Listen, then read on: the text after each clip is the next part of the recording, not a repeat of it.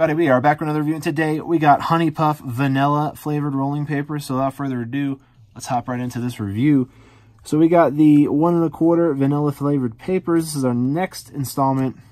This is gonna be the last one that I'm doing on these Honey Puff papers for a little while. Because to be honest with you, I haven't been too impressed with their papers. Their chocolate was all right. The watermelon was okay. The vanilla was, well, we'll get into that. But let's pop the pack open. We got on the front here some leaves and some plantage right there.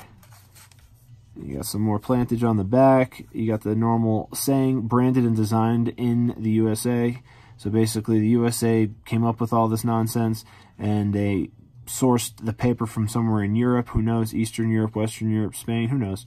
And then everything was packaged and ready to be presented to you by the People's Republic of China. And then you got honeypuff.com if you want to check them out. There you go, resealable pouch. Maintain your freshness.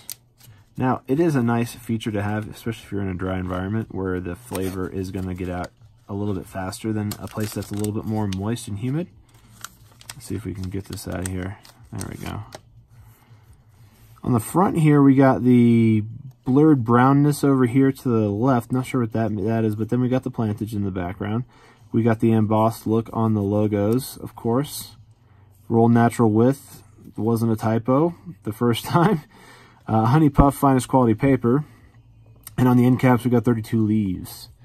And here's what we got on the inside here. Natural gum, please moisten gently. Nothing on the inside of the pack hidden in there. We got tissue box style with the large font saying vanilla with the stock footage of some vanilla plants. And then the paper itself. Now, in regards to the creamier flavors, this actually wasn't too bad. I don't want to say it's good, but it wasn't too bad. It wasn't the worst vanilla flavor that I've ever tried. It definitely had a little more subtleness to it, which was nice. It wasn't as intense as most of the other flavors that Honey Puff puts out, so I thought that was kind of a different take on it. Still not saying it's a positive for this particular brand, because again, we don't really know what all the ingredients are that they use for everything. It just says natural. It's just a lot of words that describe the product. They're usually throwing a lot of adjectives at us, but they're not really telling us the beef. Where's the beef? That's what we want to know. Where's everything at? What kind of gum is it? Where's the papers at? You know, where do the papers come from? Don't just say in Europe. You know what I'm saying? So here we got paper technology-wise. We got the vertical striping. We got the gum strip right there. Again, burned pretty even, burned pretty smooth. Didn't canoe on me, so that's always a plus when it comes to a rolling paper.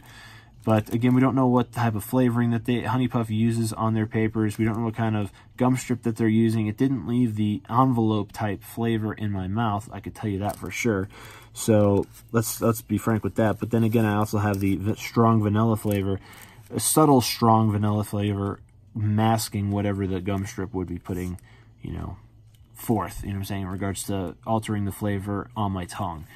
So, but yeah, me personally, I don't know if I would personally recommend the Honey Puff papers, but if you get to try them out, let us know, you know, in the comments below. And if you have tried them already, let us know in the comments below. And yeah, whew. I tell you what, man, I'm definitely ready to move on to some new papers. Got some new wraps coming up later on next week, and I got some more variety papers coming out. I got some local varieties that are going to be super sick that you're gonna experience next week that I'll share with you. And yeah, if you like this video, give it a thumbs up. And if you want more content like this, subscribe for more. I do smoking reviews every single day, so be on the lookout for that. And have a great rest of your day.